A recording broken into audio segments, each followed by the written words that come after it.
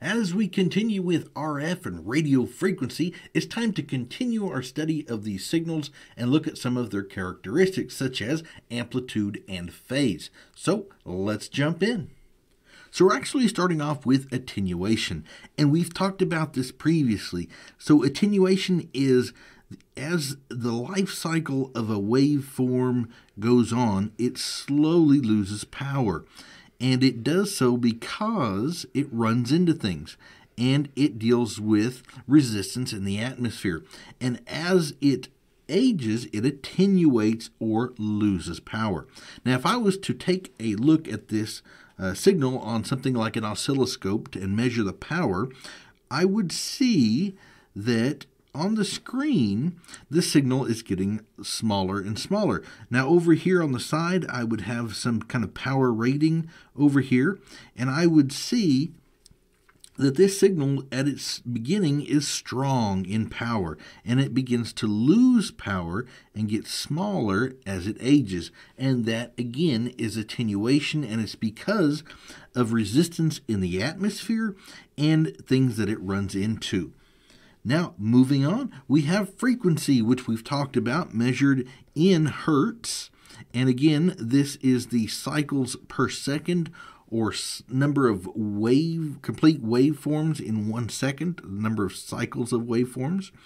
And we're concentrating specifically in the wireless network area in this course, but you should understand that this is the RF spectrum here, and that there are lots of different frequencies within the RF spectrum, and those are the frequency. And in order to transmit and receive a signal, so if we have a transmitter over here, and it's transmitting at 2.4 gigahertz, in order to receive that signal, we would need a receiver that is also listening at 2.4 gigahertz. So we need to listen at the same frequency as we're transmitting. So it's like if I'm speaking French to you and you don't speak French, well, you're not going to understand my message. The same thing applies in frequencies and radio signals.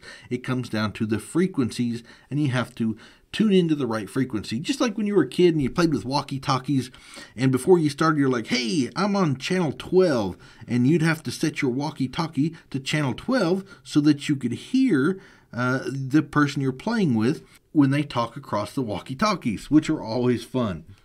Then we move on to amplitude. Now, amplitude is the size of the waveform. Now, we're not talking about meters. We're not talking about wavelength. Not today.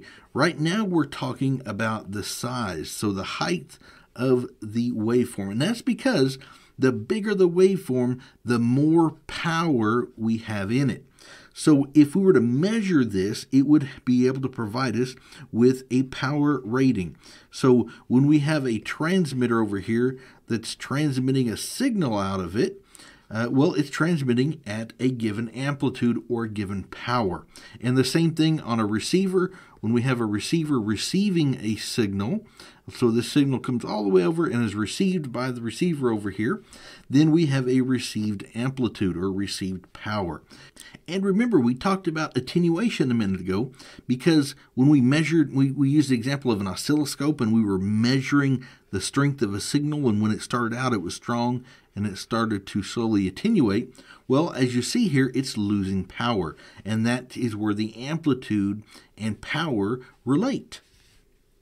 And lastly, we have something called phase, and I find this to be absolutely amazing. Now, this is one of my favorite things about RF. Now, we have different signals, and we've talked about them. So if I show you a signal here, and it's flowing through the air, well, that is a single signal. But if I have another signal at the same frequency traveling through the air as well, well, they have a relationship if they share the same space. Now, that relationship is called phase. Now, if I have two signals, let me get rid of those last two I drew. There we go. And let's draw a new one here.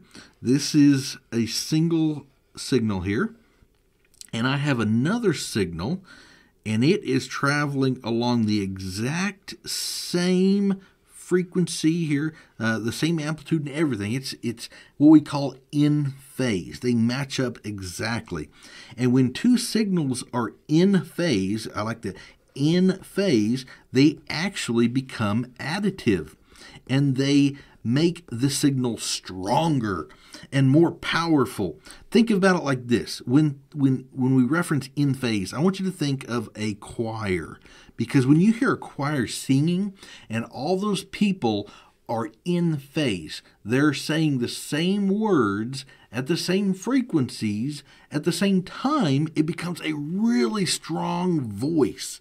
And you hear them because they're in phase. Now, the opposite is true as well. If we have two signals that are out of phase, let's draw another one here. There we go. And I have another signal, and it's a little bit out of phase. Oh, goodness gracious. Well, what happens there? Well, they actually work against each other, and it reduces the signal strength. So that actually reduces the signal strength because they're interfering with each other. Think about this. Last time when you go to a restaurant and it's noisy in there, you can hardly hear your own conversation. And if you try to eavesdrop on somebody on the next table over, well, you can barely hear them. You can't really make it out because there's all this noise and distraction. And that's what this is. This is out of phase. And that's exactly what you're hearing in that restaurant because they're cross-talking. They're talking on top of each other. And it's just not a good thing. And here's something really interesting. When you have two signals that cross that are exactly what we say 180 degrees out of phase, meaning they're the exact opposite phase, believe it or not, they cancel each other out. So that means you have a loss of signal at that point. So what we have is 180 degrees out of phase cancels. Now, what do I mean by degrees? Well, a waveform in itself is a complete circle. So that's 360 degrees. So like this signal over here that we're looking at could actually be 90 degrees out of phase, meaning that it's 1/4 of a wave cycle out of phase. And it doesn't matter. If it's out of phase, it's out of phase, except when it comes to 180 degrees, because then they've got cancellation. So keep that in mind as we move forward. And we're going to look at some technologies that come into place like MIMO that actually take advantage of this and are able to provide us with better signal strength. So in phase, out of phase, really cool stuff. I hope this has been informative for you, and I'd like to thank you for viewing.